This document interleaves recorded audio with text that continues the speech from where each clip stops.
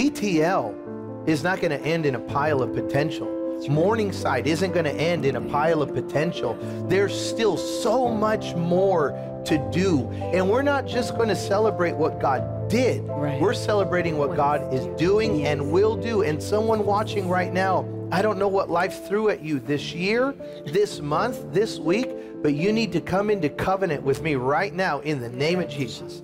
I'm not going to, this sickness isn't going to determine or define who I am. This trial, this trauma doesn't define who I am. I'm not going to die as a pile of potential. I'm a child of promise, and I'm going to walk into that promise. He said in his word that he that began the good work in you will complete it, will perfect it.